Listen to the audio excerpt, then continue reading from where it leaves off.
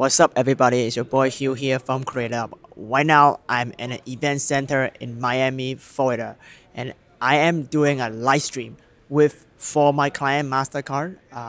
It's their breakthrough event. It's an internal training conference for the entire international department for Mastercard. So behind me, you see there's a camera right there, but if you look behind you, you see the Insta360 Pro is doing a 4K live stream. If you see right there, you see the screen right here. It's doing a live stream right now. If you look down, look at that fancy setup behind, below the camera.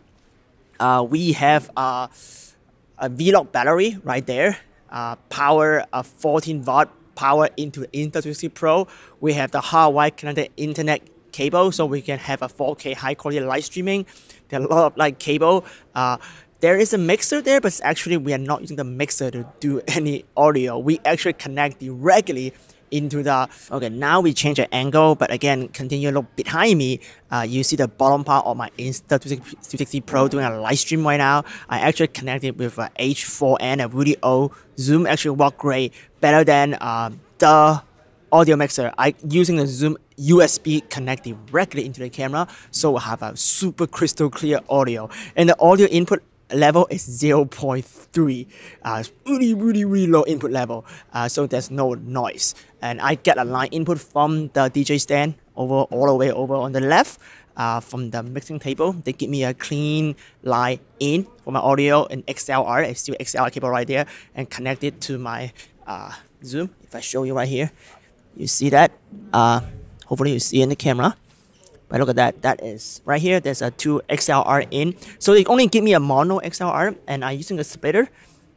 So see, they give me a mono, and then I'm using a splitter to turn it into 1 and 2. Now I have a stereo audio into the USB. Then this is the audio interface. Now the Zoom serves the audio interface and serve USB cable audio directly into the Insta360 Pro. So we got really clear audio. Again, I also have a little Wi-Fi thingy here, and the line in Wi-Fi is actually connected to the Wi-Fi hub, and then I will create a exclusive Wi-Fi network between my computer right here and the Insta360 Pro, so I have an exclusive connection between here, and my laptop now can go wireless. This is really important. You don't want you to be in the frame to control the computer.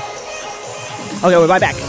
Okay, so the music stopped. We continue talking, right? Look over again behind you right there, live streaming. My laptop is not connected into any Ethernet cable, which is great. So I can sit way back there next to the sound booth and remote control the whole laptop in my exclusive network provided by this little Honor, Huawei little modem thing. Again, any modem work fine as long as you have Wi-Fi only between you and your laptop, so you can control your laptop. I mean your camera remotely, which is really important for live stream. Client don't want to see your face.